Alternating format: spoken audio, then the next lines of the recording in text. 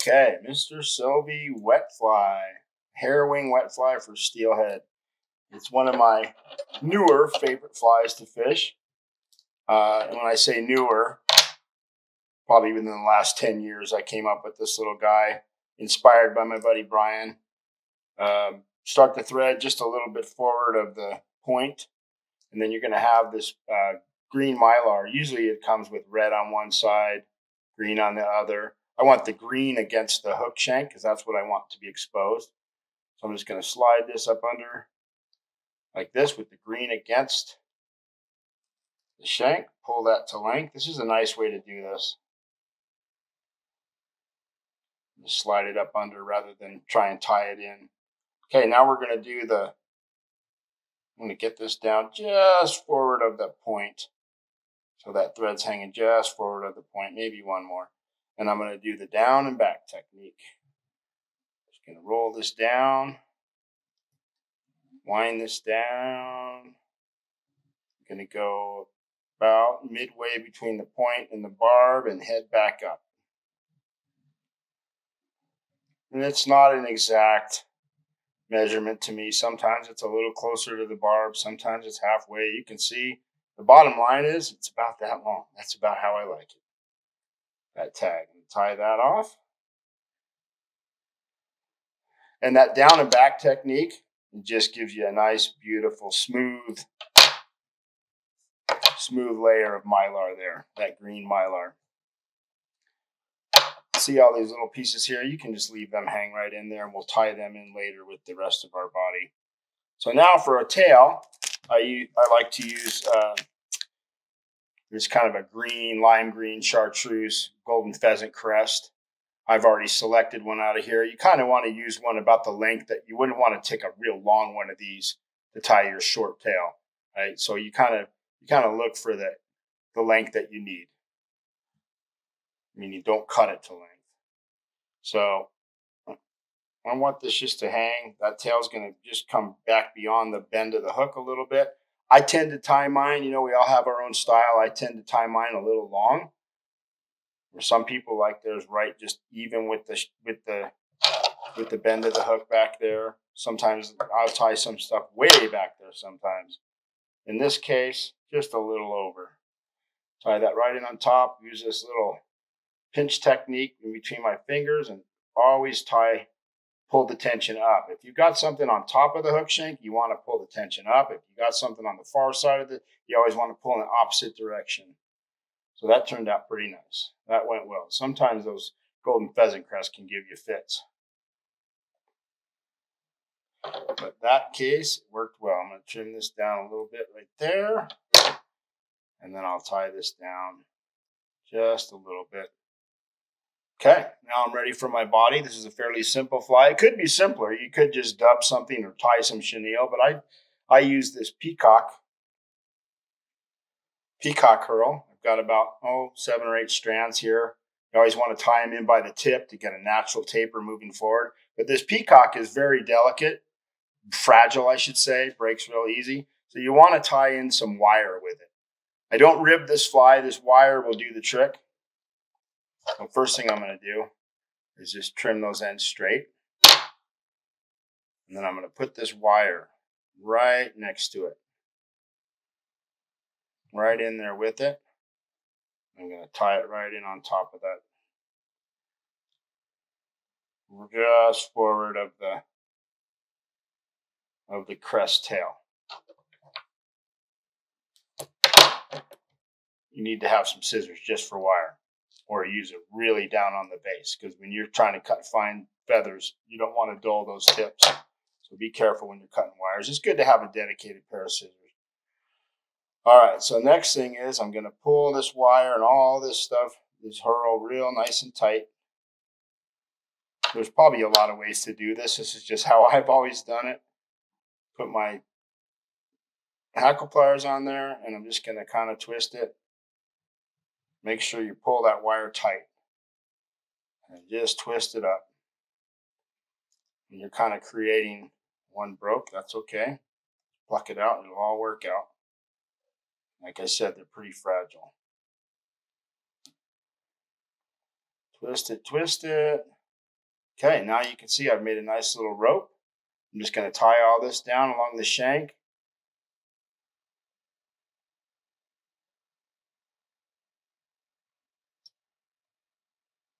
Get it all nice and lashed down, nice and smooth and as even as you can. And I'm going to come up to just over the return of the hook eye. And I'm going to wind this up. And I am doing this body in parts. This peacock part is going to go about 2/3, somewhere between 2/3 and 3/4 up the shank. And you see that winds in real nice, just like it's homemade chenille is what it is.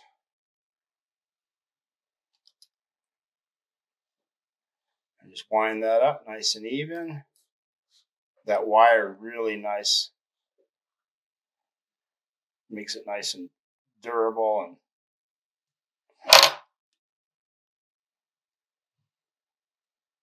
comes up really nice. So there we go. So about closer to 3/4 and 2/3. Tie that down.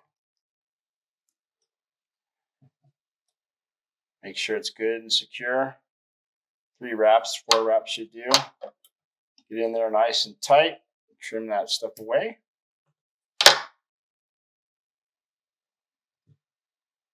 And then I give it a couple extra securing wraps. It all looks good to me right now. So there's the bulk of your body. Now next I like to use kind of some synthetic polar dubbing, or you can use goat, whatever you like. This is what I use, kind of sparkly. It's this dubbing, and you could twist it on there, but I like to make a dubbing loop. I always go around the dubbing loop about 2 times. Make it nice and secure. Put my hackle pliers down on you could use a dubbing twister, but I like to use the hackle pliers, especially since I'm using a nice small piece. I just put the hackle pliers on the base of that thread, made that nice loop, and then just put some material in that loop.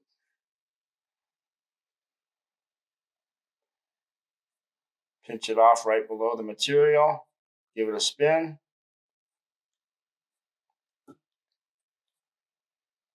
There we go. And that should spin around nice. Whoops, came off there. It's all right.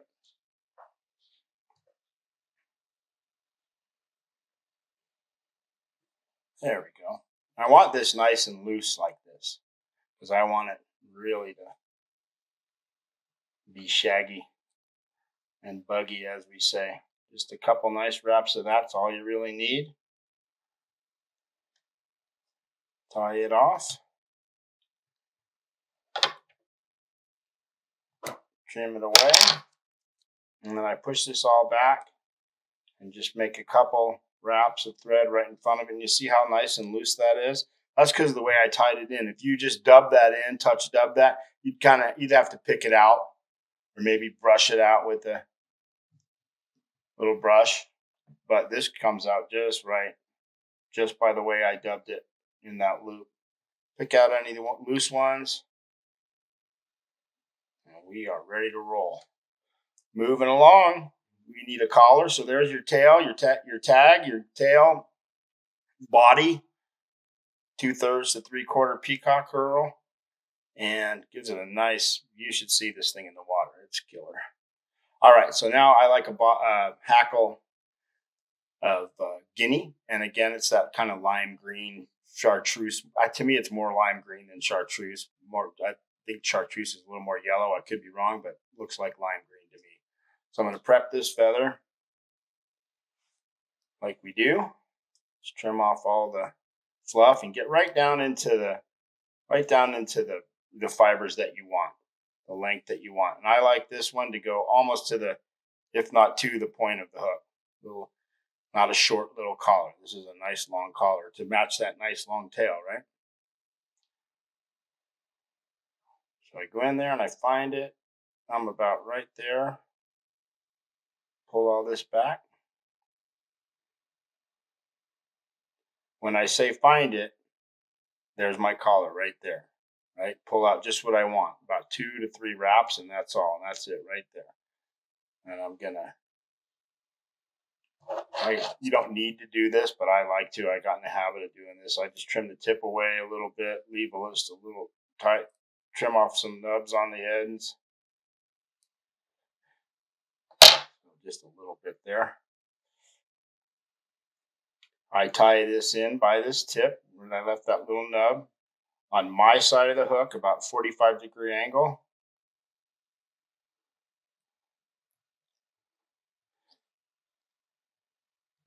And I've left it, I trimmed off a little more than I should have. I'll need to just get that little chunk out of there. Okay. You always want to have a nice clean surface to tie to. There we go.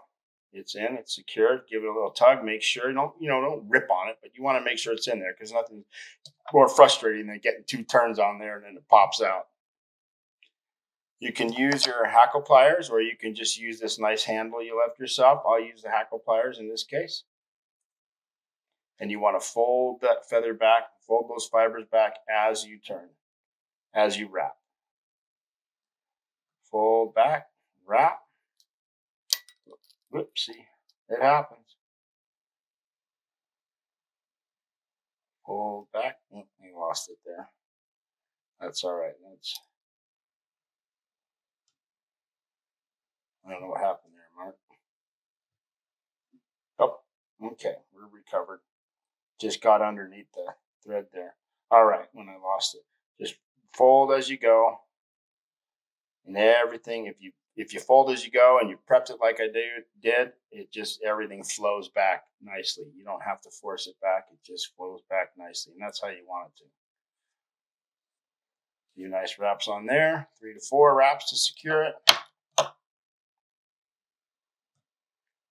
Clean that out. Looking good. Makes me want to go put it in the water right now. Okay. Now we just need a wing and we're done. We're ready to go fish this thing.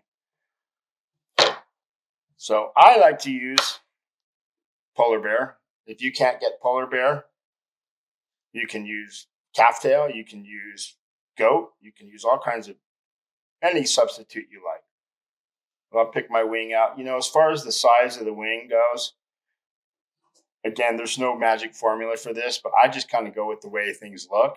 And hydrodynamically, it matters that it's not too much, not too thin, so everything rides nice and true. But there's also a look to it that comes with that. If that was my wing, I think that'd be too much. Do you think that'd be too much? Yeah, I do. If this was my wing, that'd be too little. Something like that is about right. You just have to experiment. So I'm going to pull this out, find the piece I want, trim it off, pull all that fluff out of the bottom. I think you've probably seen 100 times now how to prep a hair wing, but we're going to do it again. Just pull all this out. You don't have to stack it, but it's kind of nice to even that up a little bit. And we'll put this in the stacker.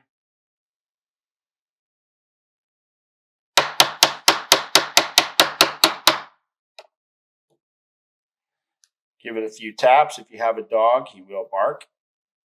Obviously, there's no dog here right now, or you would be hearing him or her. Okay.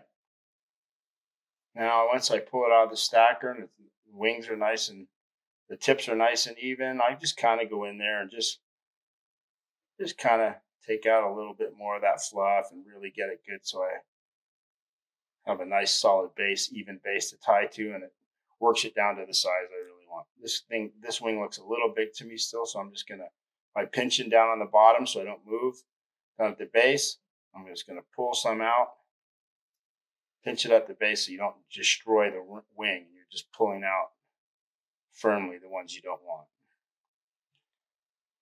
And that's all part of it. You got to fuss a little and play a little. Don't overthink it, but get it just how you like it. Okay, and the length of this wing, again, that'd be too long, that'd be too short. that's about just right. It kind of falls right in the curve of that golden pheasant crest. Probably even with the point of the bend of the hook. So here's how I do this. Takes some practice, but it works out pretty clean. And that is to find your spot where you want to tie it in. And I trim all this off first. If you just tied it in, it'd be really hard to get in there and trim those ends. So I just trim it right off right here. There it is. And then lay it down. Nice and firm. And take a kind of a loose wrap to catch those fibers, and then, man, you just go for it. Do not let go. No peeking. Not yet.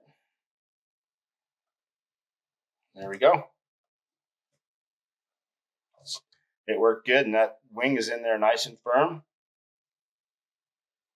I have one little hair in there. I'm going to just go ahead and use the cauterizer and just get, there's one fiber in there that got out of place. Yep. Great tool to have. I think you've seen this one before too. I can't believe I tied for all those years without one of those. Be careful with it though. You don't want to cut your thread. Okay, we're there. I'm going to take my whip finisher.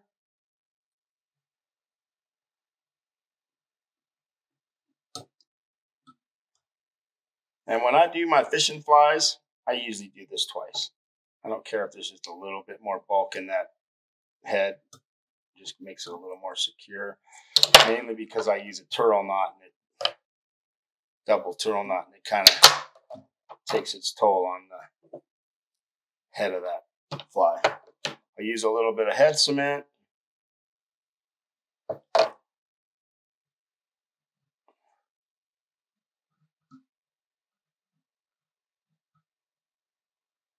And usually I'll come back and put another little coat on after that one dries. And there you have it. There's the Mr. Silvey ready to rip. Good luck with that one. I think you should try it. It's super productive, fun to fish. Thank you much.